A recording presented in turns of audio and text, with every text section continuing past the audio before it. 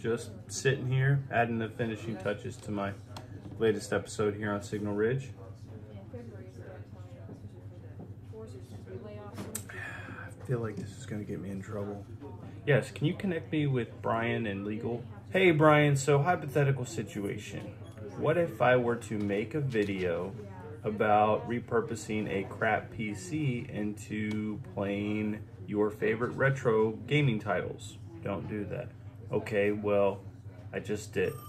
I think I'm doing the world a favor. You know how many old computers wind up in landfills? I would like to think that game companies care enough about the environment that they'll overlook my activities. Nintendo will still sue. Well, what if I'm a full-time teacher? They like teachers, right?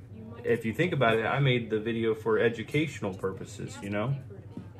Well, I might need some legal representation then.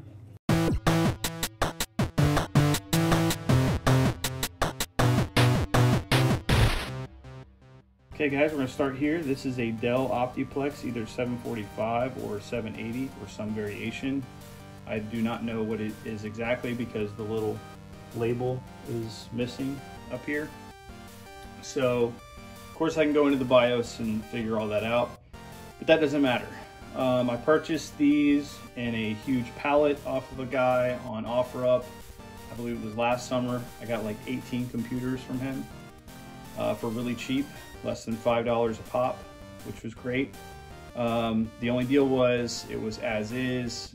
He told me that the majority, did have the RAM, CPU, power supply. There were 3 or 4 that were missing, that were different units than this, and they were missing mostly power supplies. But those were i5s, which I was ecstatic about because I could get a lot of use out of those building arcades. But no hard drives whatsoever, no OS, no operating system, no Windows. So big box was not an option for these computers, but that's okay because these are kind of obsolete and won't run big box very well, or Windows 10 for that matter. So what I have here is a very old crappy PC, and what I'm going to do with it is I'm going to make it a decent retro gaming computer. Special thanks to ETA Prime because he does stuff like this all the time. Okay, so I'm going to crack it open. I'm going to show you guys what you need to look for and what you don't need. So you pull this latch up here, come up, and there you have it. So some of these cables would normally be plugged into a hard drive, so that is missing. There might be a hard drive fan up here. You just pinch the little plastic pieces and pull that up, and the hard drive and the fan will all come up. Again, there'll be these little blue tabs up here, so that's not on this unit. The floppy drive and the CD drive are not hooked up because there will be cables going into there, obviously.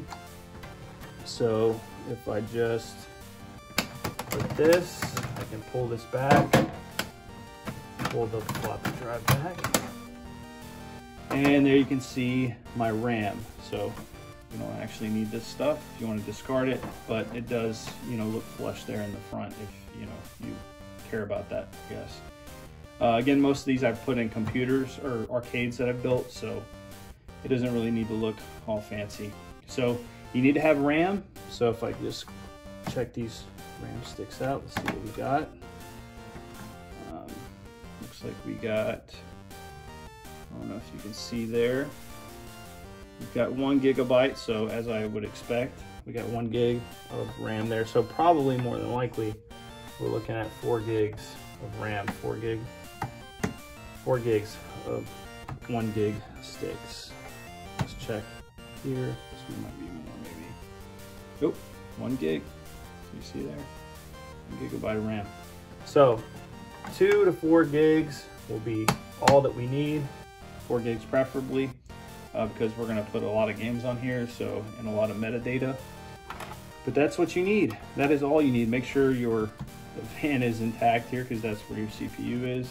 If this part's here, then more than likely your CPU is there. So yeah, we're good to go. I'm going to put this back and say a couple more things, I guess. You can usually find these things on OfferUp for pretty cheap. Sometimes you can even find them on Facebook Marketplace for free. People are just trying to get rid of old computers. So it's a great way, again, to play some of your favorite retro titles. You can get a lot of mileage out of these things, and make it look very clean with the Batocera front end. So that's what we're going to look at next. So let's do it. Before I begin discussing how to install Batocera to whatever PC you had lying around or whatever one you decided to acquire, I figured I'd show you guys how it looks, provide a little sneak peek to motivate you to get this done. As you can see, the presentation here is amazing, and this is just the stock appearance, so there is a lot of potential. But if you're someone who just likes simplicity like myself, this will be more than enough to please you. There are just a couple extra steps to get the box art for your games going, but it's pretty easy and well worth the effort. Okay, first we need 2 USB thumb drives, one to transfer ROMs and one for our Linux-based operating system, Batocera. We also need this program Etcher so that we can flash Batocera onto our thumb drive. Next, we will need the image file of Batocera itself, which we can get on their website. And lastly, I need you to make a mental note of this website screen scraper for later. I would go ahead and click register, scroll down, put in the desired information, and that will give us a dependable source to download box art and other metadata later on. Okay, so we've got Etcher here on my desktop. Now you may have to run this as administrator in order to get it to install. Once it installs, there will be another icon that shows up on your desktop, so make sure you click that one, not the previous one, obviously. You'll click that, you'll select Flash from File, and then now you need to, of course, locate where you downloaded the Batocera image file. So I, of course, did that on my desktop. So I will go to desktop, I will click the image file. Now we have to pick the destination. This is, of course, the USB thumb drive that we have, one of them. So I will put that on the thumb drive, flash, and while we wait for that to go through, we need to talk about having a keyboard plugged into your the PC that you're going to have Batocera running, because you're going to have to go into the BIOS menu. So you might see something like this. You'll just have to read the instructions, whatever key you have to press to get into the BIOS menu, that's what you need to do, or setup menu. So F2, F10, it could be, I've seen everything basically. So you'll go into there, and the most important thing, you can see here I've got extra RAM and stuff because this is one of my other units. But you need to go to the boot order, boot sequence, and you need to make sure that everything is deselected except for the USB drive. Okay, Batocera is booted up. Now, one of the first things we're gonna need to do is plug in a controller. I prefer an Xbox One or PS4 controller because those work the best. And we're going to configure it through the options, game controls, and as we're prompted, we just need to put in the input, obviously, and the hotkey can be whatever you want. It could be the Xbox button, the PS4 button. Of course, this is not wireless. You're gonna have to actually plug in the charging cable to the PC from the controller. Next, we're gonna talk about the game selection settings or collection settings. There's gonna be a bunch of random stuff on there, so make sure you go through that and just deselect anything you don't want, and that's how you're gonna get, what you desire. Now, press F1. That will get you to the file folder structure of Batocera, and you need to plug in your other USB drive with your ROMs, and that will show up on the left there. You don't see it because I don't have another USB drive plugged in. But basically, I would click on that, copy the ROM files I want from a particular system, not all of them, and then I'll go into the ROMs file, and then I can, paste in by system the ROMs that I want on Batocera. And basically that will give me what I need. Then you'll go to scrape. And now here, there are multiple options. You have the games database, arcade database. Those are free. Screen Scraper, however, is the most reliable. It works the best with Autosera, I've found. You go down to username, you'll input that username that you created and the password, and essentially you'll just scrape. I like the box art images, and that is how you will get this. Even your arcade games will have box art. So it'll look nice and clean and presentable. You show this off to your friends. They'll be tripping out and feeling all nostalgic, and you guys can get into playing some games. One last thing before I go. If you happen to get your hands on one of these Dell Optiplexes, you may or may not get a DisplayPort out that you will find in this location here, which is great because you could then use a DisplayPort to HDMI cable to hook up to a modern TV. If you don't actually have the DisplayPort out here, then you could go with the VGA and you could go into a 4x3 computer monitor, which would be great because then it's the proper aspect ratio and you don't have to worry about overlays and all that stuff.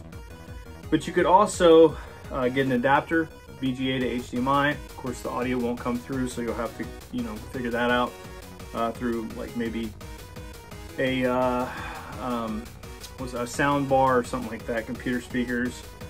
The best option, however, though, is a graphics card of some sort, a separate GPU.